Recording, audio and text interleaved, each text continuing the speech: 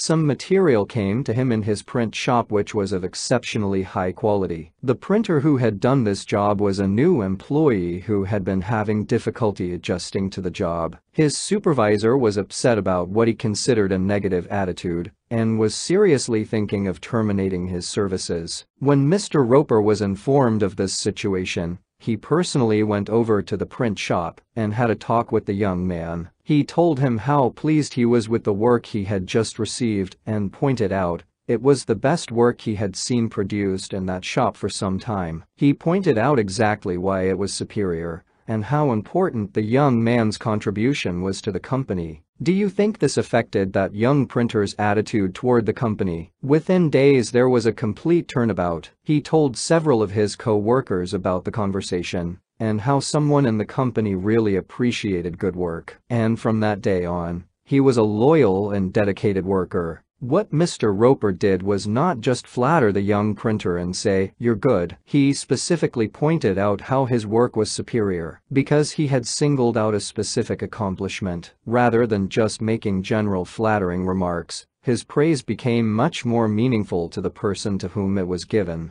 Everybody likes to be praised, but when praise is specific, it comes across as sincere, not something the other person may be saying just to make one feel good. Remember, we all crave appreciation and recognition, and will do almost anything to get it. But nobody wants insincerity. Nobody wants flattery. Talk about changing people. If you and I will inspire the people with whom we come in contact to a realization of the hidden treasures they possess, we can do far more than change people. We can literally transform them. Exaggeration. Then listen to these sage words from William James, one of the most distinguished psychologists and philosophers America has ever produced. Compared with what we ought to be, we are only half awake. We are making use of only a small part of our physical and mental resources. Stating the thing broadly, the human individual thus lives far within his limits. He possesses powers of various sorts which he habitually fails to use. Yes, you who are reading these lines possess powers of various sorts which you habitually fail to use, and one of these powers you are probably not using to the fullest extent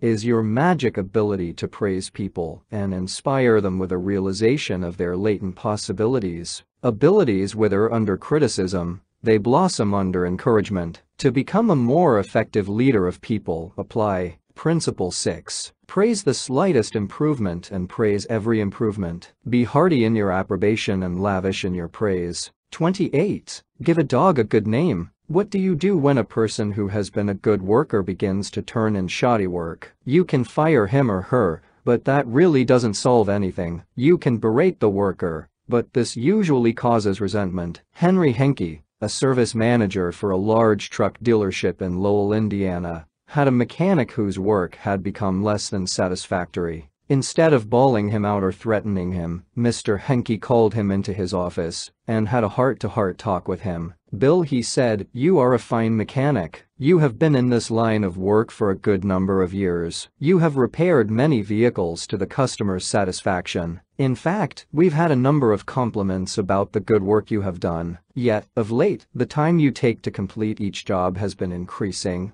and your work has not been up to your own old standards. Because you have been such an outstanding mechanic in the past, I felt sure you would want to know that I am not happy with this situation, and perhaps jointly we could find some way to correct the problem." Bill responded that he hadn't realized he had been falling down in his duties and assured his boss that the work he was getting was not out of his range of expertise and he would try to improve in the future. Did he do it? You can be sure he did. He once again became a fast and thorough mechanic. With that reputation Mr. Henke had given him to live up to, how could he do anything else but turn out work comparable to that which he had done in the past? The average person, said Samuel Vauquelin, then president of the Baldwin Locomotive Works, can be led readily if you have his or her respect, and if you show that you respect that person for some kind of ability. In short, if you want to improve a person in a certain aspect, act as though that particular trait were already one of his or her outstanding characteristics. Shakespeare said, "Assume a virtue, if you have it not," and it might be well to assume and state openly that other people have the virtue you want them to develop.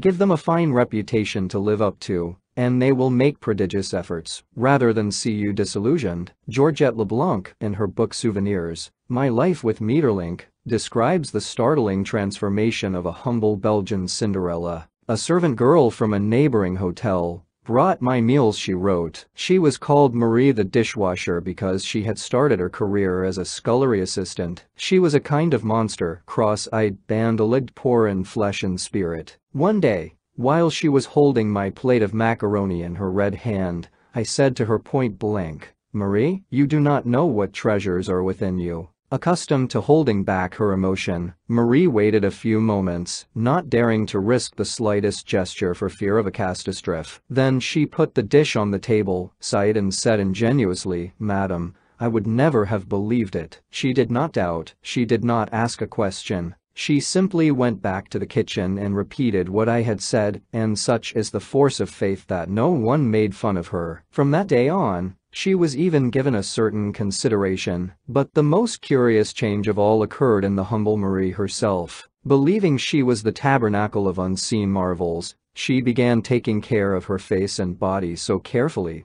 that her starved youth seemed to bloom and modestly hide her plainness. 2 months later, she announced her coming marriage with the nephew of the chef. "I'm going to be a lady," she said, and thanked me. A small phrase had changed her entire life. Georgette Leblanc had given Marie the dishwasher a reputation to live up to, and that reputation had transformed her. Bill Parker, a sales representative for a food company in Daytona Beach, Florida, was very excited about the new line of products his company was introducing, and was upset when the manager of a large independent food market turned down the opportunity to carry it in his store. Bill brooded all day over this rejection and decided to return to the store before he went home that evening and try again. "Jack," he said, "since I left this morning I realized I hadn't given you the entire picture of our new line, and I would appreciate some of your time to tell you about the points I omitted. I have respected the fact that you are always willing to listen and are big enough to change your mind when the facts warrant a change." Could Jack refuse to give him another hearing? Not with that reputation to live up to. One morning Dr. Martin Fitzhugh, a dentist in Dublin, Ireland, was shocked when one of his patients pointed out to him that the metal cup holder which she was using to rinse her mouth was not very clean. True, the patient drank from the paper cup, not the holder, but it certainly was not professional to use tarnished equipment. When the patient left, Dr. Fitzhugh retreated to his private office to write a note to Bridget, the charwoman, who came twice a week to clean his office. He wrote, "My dear Bridget, I see you so seldom. I thought I'd take the time to thank you for the fine job of cleaning you've been doing. By the way, I thought I'd mention that since 2 hours, twice a week, is a very limited amount of time, please feel free to work an extra half hour from time to time if you feel you need to do those once in a while things like polishing the cup holders and the like. I, of course, will pay you for the extra time." The next day, when I walked into my office, Dr. Fitzhugh reported, my desk had been polished to a mirror-like finish, as had my chair, which I nearly slid out of. When I went into the treatment room I found the shiniest, cleanest chrome-plated cup holder I had ever seen nestled in its receptacle. I had given my charwoman a fine reputation to live up to, and because of this small gesture, she outperformed all her past efforts. How much additional time did she spend on this? That's right, none at all. There is an old saying, give a dog a bad name, and you may as well hang him, but give him a good name and see what happens. When Mrs. Ruth Hopkins, a 4th grade teacher in Brooklyn, New York, looked at her class roster the first day of school, her excitement and joy of starting a new term was tinged with anxiety. In her class this year she would have Tommy T, the school's most notorious bad boy. His 3rd grade teacher had constantly complained about Tommy to colleagues, the principal and anyone else who would listen. He was not just mischievous, he caused serious discipline problems in the class, picked fights with the boys, teased the girls, was fresh to the teacher, and seemed to get worse as he grew older. Mrs. Hopkins decided to face the Tommy problem immediately. When she greeted her new students, she made little comments to each of them. "Rose, that's a pretty dress you are wearing. Alicia, I hear you draw beautifully." When she came to Tommy, she looked him straight in the eyes and said, "Tommy, I understand you are a natural leader. I'm going to depend on you to help me make this class the best class in the 4th grade this year." She reinforced this over the first few days by complimenting Tommy on everything he did and commenting on how this showed what a good student he was. With that reputation to live up to, even a 9-year-old couldn't let her down, and he didn't. If you want to excel in that difficult leadership role of changing the attitude or behavior of others, use Principle 7. Give the other person a fine reputation to live up to. 29. Make the fault seem easy to correct. A bachelor friend of mine, about 40 years old, became engaged, and his fiancée persuaded him to take some belated dancing lessons. "The Lord knows I needed dancing lessons," he confessed as he told me the story, "for I dance just as I did when I first started 20 years ago. The first teacher I engaged probably told me the truth. She said I was all wrong. I would just have to forget everything and begin all over again. But that took the heart out of me. I had no incentive to go on, so I quit her. The next teacher may have been lying, but I liked it." She said nonchalantly that my dancing was a bit old-fashioned perhaps, but the fundamentals were all right, and she assured me I wouldn't have any trouble learning a few new steps. The first teacher had discouraged me by emphasizing my mistakes. This new teacher did the opposite. She kept praising the things I did right and minimizing my errors. "You have a natural sense of rhythm," she assured me. "You really are a natural-born dancer." Now my common sense tells me that I always have been and always will be a 4th-rate dancer. Yet deep in my heart, I still like to think that maybe she meant it. To be sure, I was paying her to say it, but why bring that up? At any rate, I know I am a better dancer than I would have been if she hadn't told me I had a natural sense of rhythm. That encouraged me. That gave me hope. That made me want to improve. Tell your child, your spouse, or your employee that he or she is stupid or dumb at a certain thing,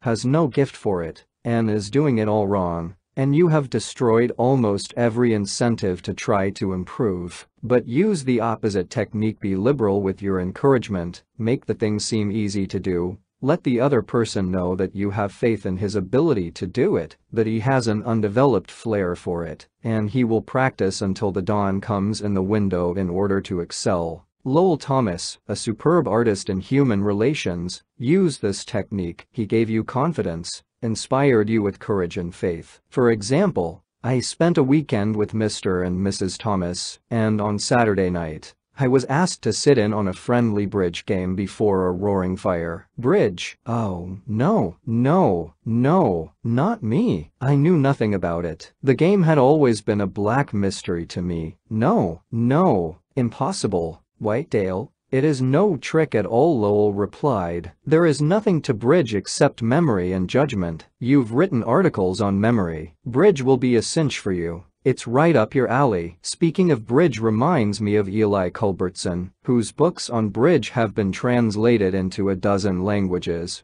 and have sold more than 1 million copies. Yet he told me he never would have made a profession out of the game if a certain young woman hadn't assured him he had a flair for it. When he came to America in 1922, he tried to get a job teaching in philosophy and sociology, but he couldn't. Then he tried selling coal, and he failed at that. Then he tried selling coffee, and he failed at that too. Then he met a pretty bridge teacher, Josephine Dillon, fell in love and married her. She noticed how carefully he analyzed his cards and persuaded him that he was a potential genius at the card table. It was that encouragement and that alone, Culbertson told me, that caused him to make a profession of bridge. Clarence M. Jones, one of the instructors of our course in Cincinnati, Ohio, told how encouragement and making faults seem easy to correct completely changed the life of his son. In 1970, my son David, who was then 15 years old, came to live with me in Cincinnati. He had led a rough life. In 1958, his head was cut open in a car accident, leaving a very bad scar on his forehead. In 1960, his mother and I were divorced,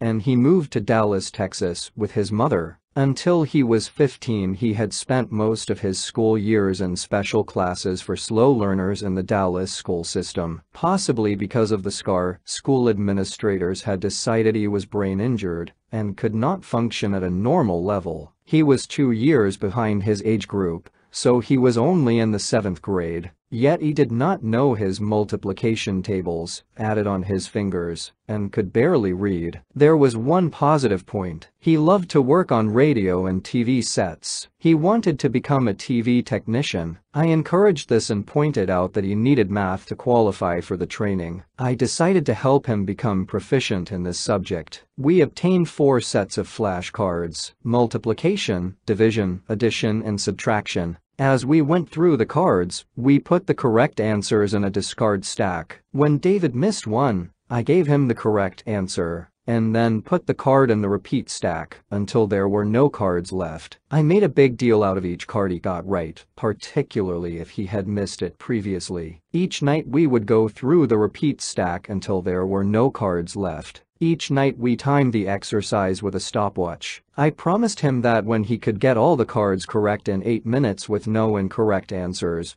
we would quit doing it every night. This seemed an impossible goal to David. The first night it took 52 minutes, the second night 48, then 45, 44, 41, then under 40 minutes. We celebrated each reduction. I'd call in my wife, and we would both hug him, and we'd all dance a jig. At the end of the month he was doing all the cards perfectly in less than 8 minutes. When he made a small improvement he would ask to do it again. He had made the fantastic discovery that learning was easy and fun. Naturally his grades in algebra took a jump. It is amazing how much easier algebra is when you can multiply. He astonished himself by bringing home a B in math. That had never happened before. Other changes came with almost unbelievable rapidity. His reading improved rapidly, and he began to use his natural talents in drawing. Later in the school year his science teacher assigned him to develop an exhibit. He chose to develop a highly complex series of models to demonstrate the effect of levers. It required skill not only in drawing and model making,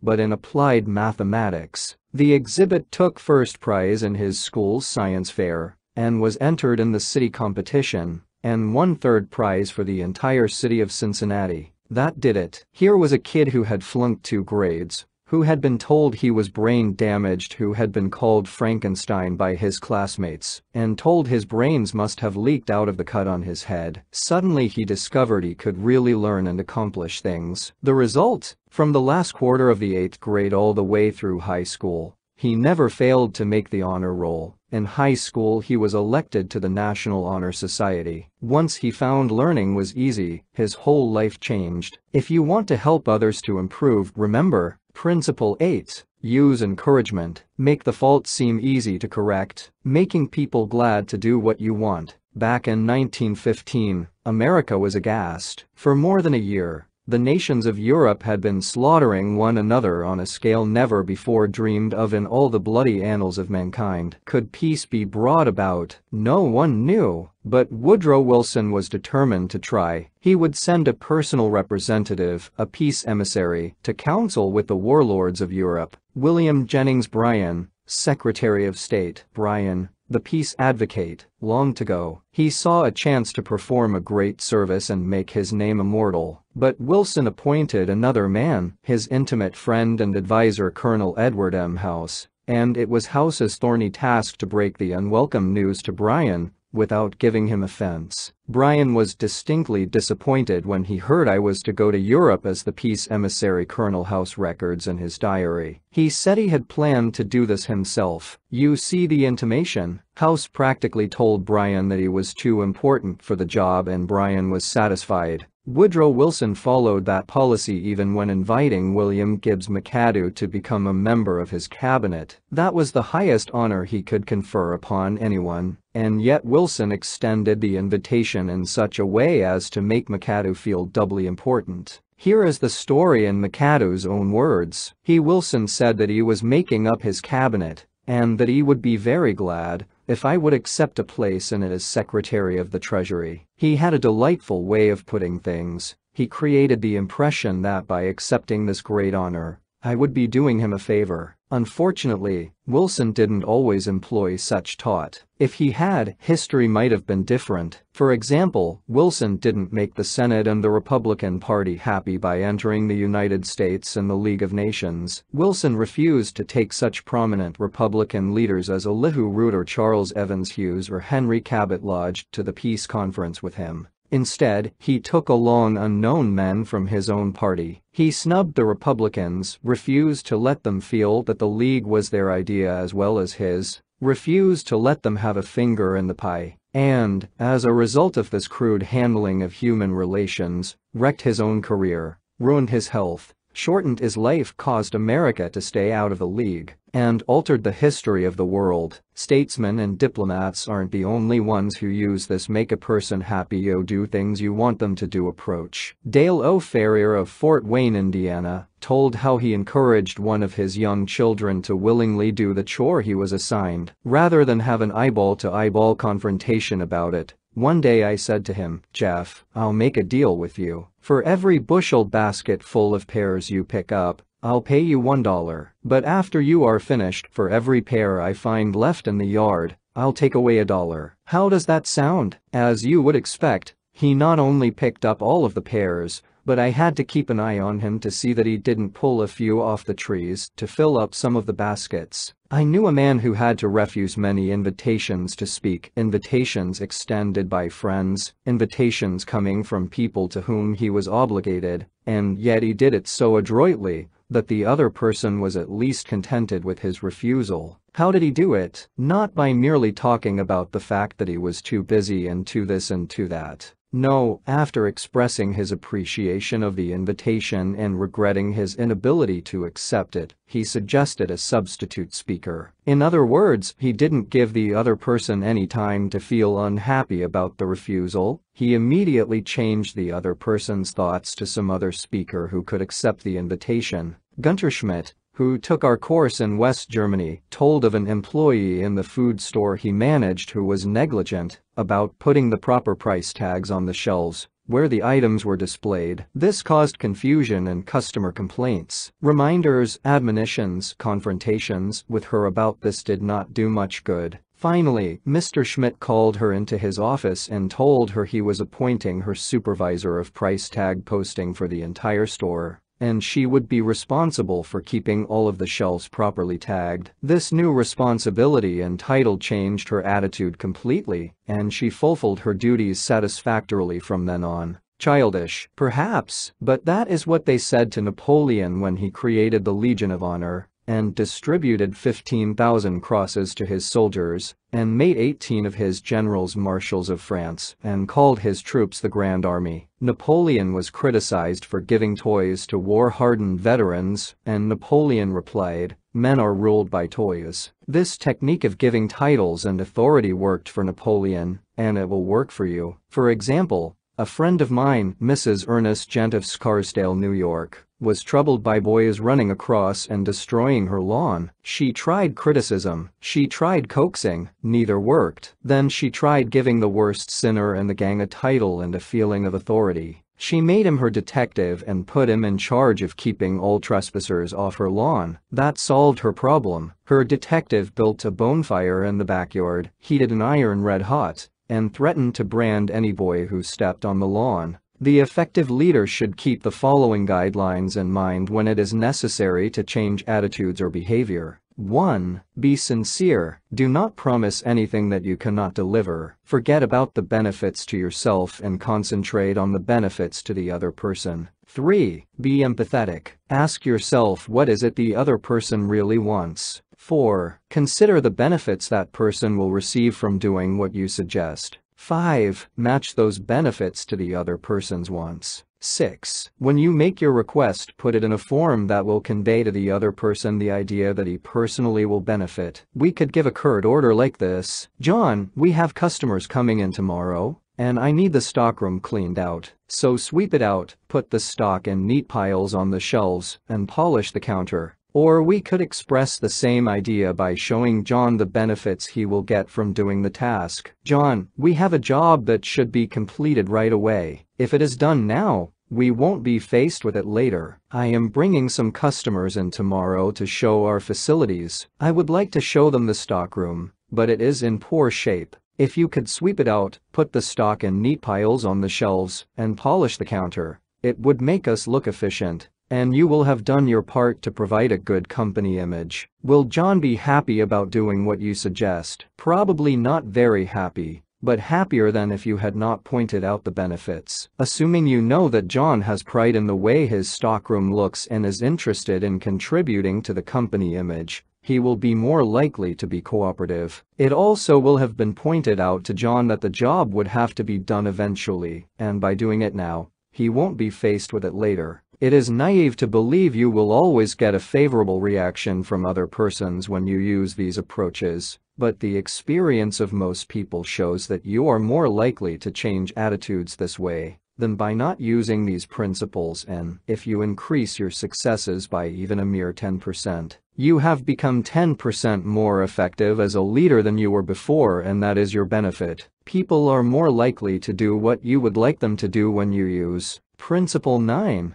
Make the other person happy about doing the thing you suggest. In a nutshell, be a leader. A leader's job often includes changing your people's attitudes and behavior. Some suggestions to accomplish this. Principle 1. Begin with praise and honest appreciation. Call attention to people's mistakes indirectly. Principle 3. Talk about your own mistakes before criticizing the other person. Principle 4. Ask questions instead of giving direct orders. Principle 5. Let the other person save face. Principle 6. Praise the slightest improvement and praise every improvement. Be hearty in your approbation and lavish in your praise. Principle 7. Give the other person a fine reputation to live up to. Principle 8. Use encouragement. Make the fault seem easy to correct. Principle 9. Make the other person happy about doing the thing you suggest. A Shortcut to Distinction. By Lowell Thomas. This biographical information about Dale Carnegie was written as an introduction to the original edition of How to Win Friends and Influence People. It is reprinted in this edition to give the readers additional background on Dale Carnegie. It was a cold January night in 1935,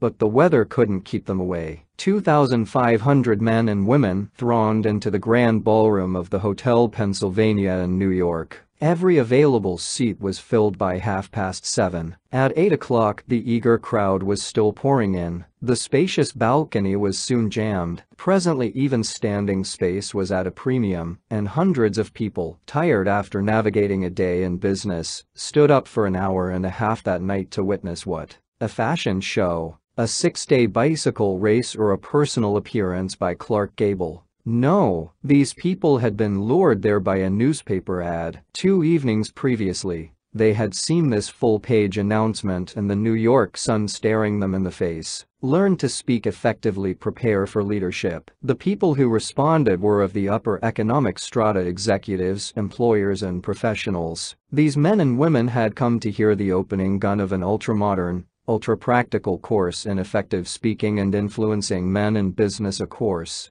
given by the Dale Carnegie Institute of Effective Speaking and Human Relations. Why were they there, these 2,500 businessmen and women? Because of a sudden hunger for more education, because of the Depression? Apparently not, for this same course had been playing to packed houses in New York City every season for the preceding 24 years. During that time, more than 15,000 business and professional people had been trained by Dale Carnegie. Even large, skeptical, conservative organizations such as the Westinghouse Electric Company, the McGraw-Hill Publishing Company, the Brooklyn Union Gas Company, the Brooklyn Chamber of Commerce, the American Institute of Electrical Engineers, and the New York Telephone Company have had this training conducted in their own offices for the benefit of their members and executives. The fact that these people, 10 or 20 years after leaving grade school, high school, or college, come and take this training is a glaring commentary on the shocking deficiencies of our educational system. What do adults really want to study? That is an important question, and in order to answer it, the University of Chicago, the American Association for Adult Education, and the United YMCA Schools made a survey over a 2-year period. That survey revealed that the prime interest of adults is health. It also revealed that their second interest is in developing skill in human relationships. They want to learn the technique of getting along with and influencing other people.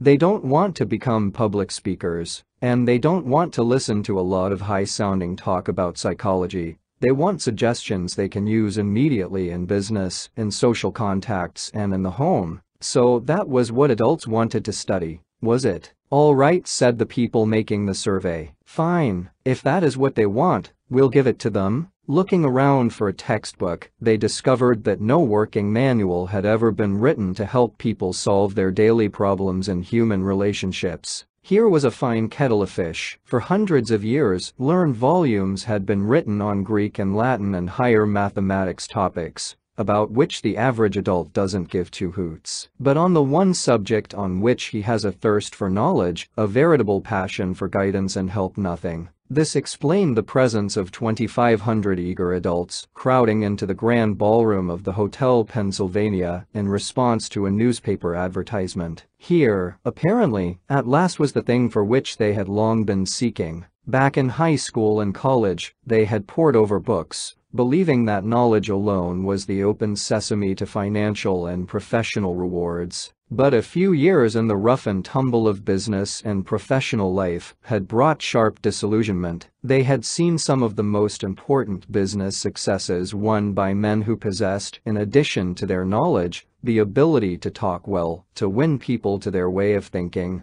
and to sell themselves and their ideas. They soon discovered that if one aspired to wear the captain's cap and navigate the ship of business, personality and the ability to talk are more important than a knowledge of Latin verbs or a sheepskin from Harvard. The advertisement in the New York Sun promised that the meeting would be highly entertaining. It was. 18 people who had taken the course were marshaled in front of the loudspeaker, and 15 of them were given precisely 75 seconds each to tell his or her story. Only 75 seconds of talk, then bang went the gavel, and the chairman shouted, "Time, next speaker." The affair moved with the speed of a herd of buffalo thundering across the plains. Spectators stood for an hour and a half to watch the performance. The speakers were a cross-section of life. Several sales representatives, a chain store executive, a baker, the president of a trade association, 2 bankers, an insurance agent, an accountant, a dentist, an architect, a druggist who had come from Indianapolis to New York to take the course,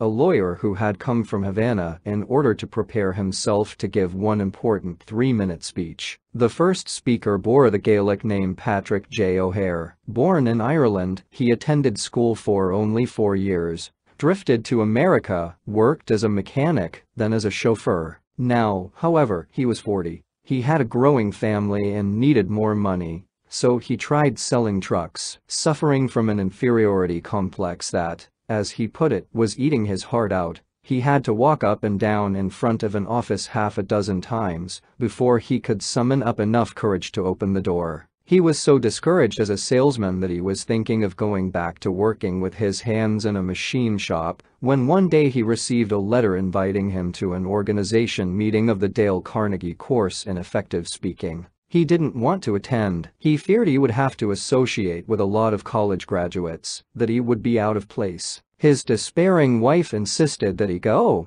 saying, "It may do you some good, Pat. God knows you need it." He went down to the place where the meeting was to be held and stood on the sidewalk for 5 minutes before he could generate enough self-confidence to enter the room. The first few times he tried to speak in front of the others, he was dizzy with fear, but as the weeks drifted by, he lost all fear of audiences and soon found that he loved to talk. The bigger the crowd, the better. And he also lost his fear of individuals and of his superiors. He presented his ideas to them, and soon he had been advanced into the sales department. He had become a valued and much liked member of his company. This night, in the Hotel Pennsylvania, Patrick O'Hare stood in front of 2,500 people and told a gay, rollicking story of his achievements. Wave after wave of laughter swept over the audience. Few professional speakers could have equaled his performance. The next speaker, Godfrey Meyer, was a gray-headed banker the father of 11 children. The first time he had attempted to speak in class, he was literally struck dumb. His mind refused to function. His story is a vivid illustration of how leadership gravitates to the person who can talk. He worked on Wall Street, and for 25 years, he had been living in Clifton, New Jersey. During that time, he had taken no active part in community affairs and knew perhaps 500 people. Shortly after he had enrolled in the Carnegie course, he received his tax bill and was infuriated by what he considered unjust charges. Ordinarily, he would have sat at home and fumed, or he would have taken it out in grousing to his neighbors, but instead, he put on his hat that night, walked into the town meeting, and blew off steam in public. As a result of that talk of indignation, the citizens of Clifton, New Jersey, urged him to run for the town council. So for weeks he went from one meeting to another, denouncing waste and municipal extravagance. There were 96 candidates in the field. When the ballots were counted, lo, Godfrey Meyer's name led all the rest. Almost overnight, he had become a public figure among the 40,000 people in his community. As a result of his talks, he made 80 times more friends in 6 weeks than he had been able to previously in 25 years. And his salary as councilman meant that he got a return of 1,000% a year on his investment in the Carnegie course. The third speaker, the head of a large national association of food manufacturers, told how he had been unable to stand up and express his ideas at meetings of a board of directors. As a result of learning to think on his feet, two astonishing things happened. He was soon made president of his association, and in that capacity, he was obliged to address meetings all over the United States. Excerpts from his talks were put on the Associated Press wires and printed in newspapers and trade magazines throughout the country. In 2 years, after learning to speak more effectively, he received more free publicity for his company and its products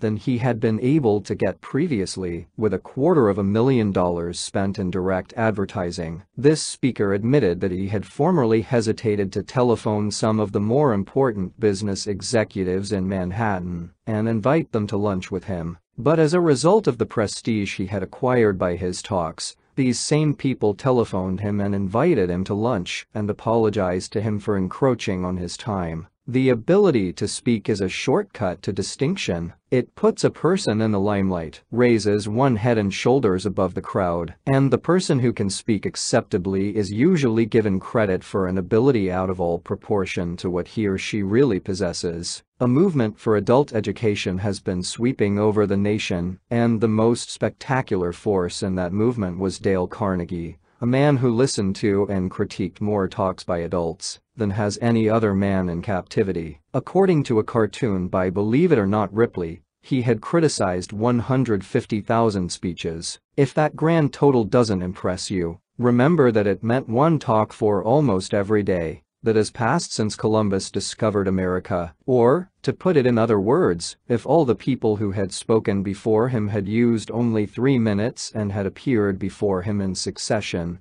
it would have taken 10 months, listening day and night to hear them all. Dale Carnegie's own career, filled with sharp contrasts, was a striking example of what a person can accomplish when obsessed with an original idea and afire with enthusiasm. Born on a Missouri farm 10 miles from a railway, he never saw a streetcar until he was 12 years old, yet by the time he was 46, he was familiar with the far-flung corners of the earth, everywhere from Hong Kong to Hammerfest, and, at one time, he approached closer to the North Pole than Admiral Byrd's headquarters at Little America was to the South Pole. This Missouri lad, who had once picked strawberries and cut cockleburrs for 5 cents an hour, became the highly paid trainer of the executives of large corporations in the art of self-expression. This erstwhile cowboy, who had once punched cattle and branded calves and ridden fences out in western South Dakota, later went to London to put on shows under the patronage of the royal family. This chap, who was a total failure the first half-dozen times he tried to speak in public, later became my personal manager. Much of my success has been due to training under Dale Carnegie.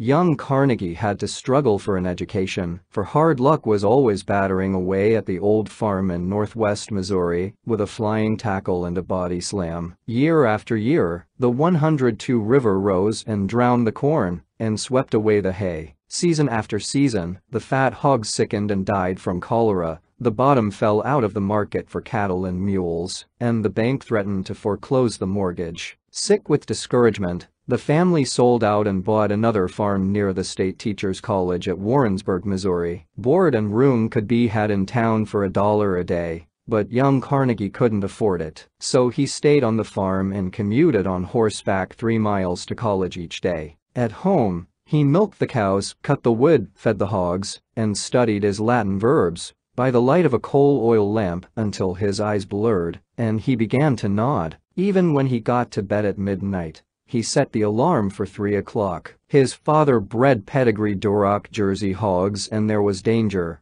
during the bitter cold nights, that the young pigs would freeze to death, so they were put in a basket covered with a gunny sack and set behind the kitchen stove. True to their nature, the pigs demanded a hot meal at 3 a.m. So when the alarm went off, Dale Carnegie crawled out of the blankets, took the basket of pigs out to their mother, waited for them to nurse, and then brought them back to the warmth of the kitchen stove. There were 600 students in State Teachers College, and Dale Carnegie was one of the isolated half-dozen who couldn't afford to board in town. He was ashamed of the poverty that made it necessary for him to ride back to the farm and milk the cows every night. He was ashamed of his coat, which was too tight, and his trousers, which were too short. Rapidly developing an inferiority complex, he looked about for some shortcut to distinction. He soon saw that there were certain groups in college that enjoyed influence and prestige: the football and baseball players, and the chaps who won the debating and public speaking contests. Realizing that he had no flair for athletics, he decided to win one of the speaking contests. He spent months preparing his talks. He practiced as he sat in the saddle galloping to college and back. He practiced his speeches as he milked the cows,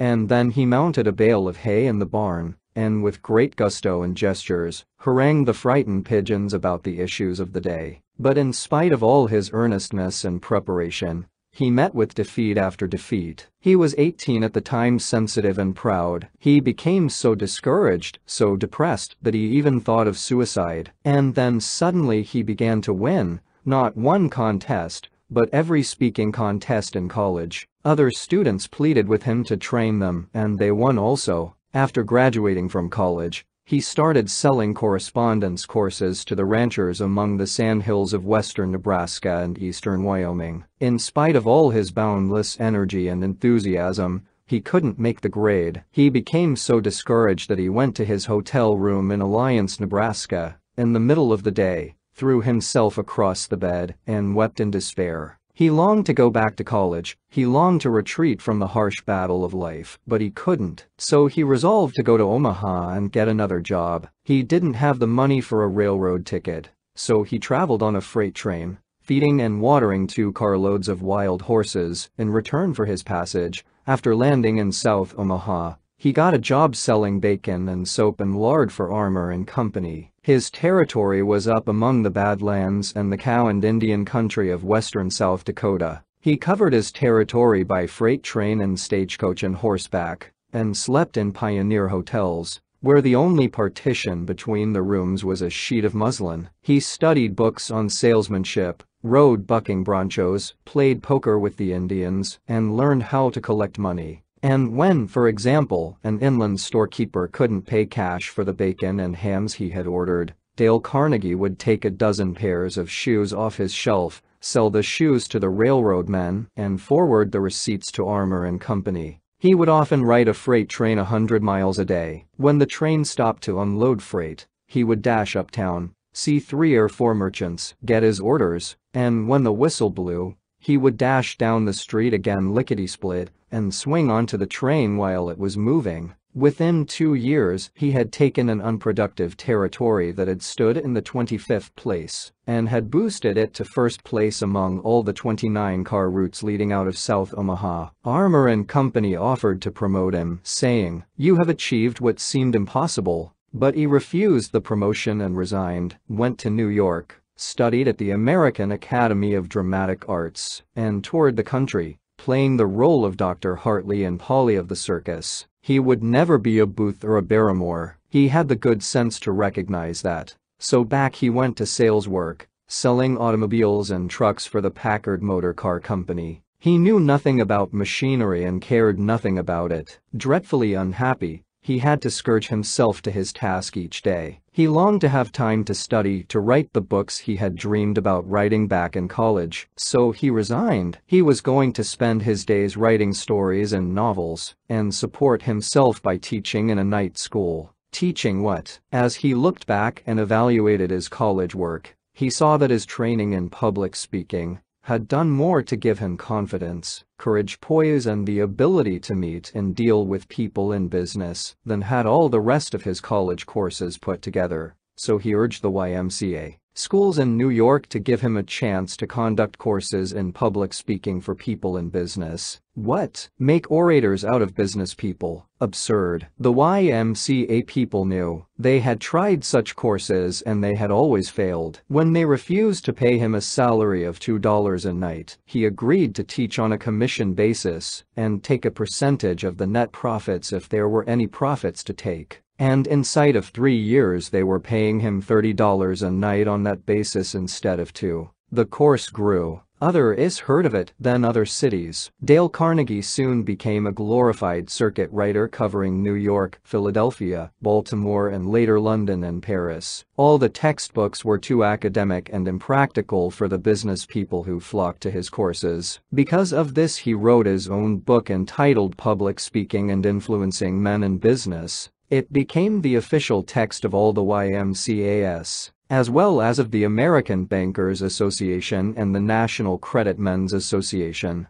Dale Carnegie claimed that all people can talk when they get mad. He said that if you hit the most ignorant man in town on the jaw and knock him down, he would get on his feet and talk with an eloquence, heat, and emphasis that would have rivaled that world-famous orator William Jennings Bryan at the height of his career. He claimed that almost any person can speak acceptably in public if he or she has self-confidence and an idea that is boiling and stewing within. The way to develop self-confidence, he said, is to do the thing you fear to do and get a record of successful experiences behind you. So he forced each class member to talk at every session of the course. The audience is sympathetic. They are all in the same boat, and, by constant practice, they develop a courage, confidence, and enthusiasm that carry over into their private speaking. Dale Carnegie would tell you that he made a living all these years, not by teaching public speaking. That was incidental. His main job was to help people conquer their fears and develop courage. He started out at first to conduct merely a course in public speaking,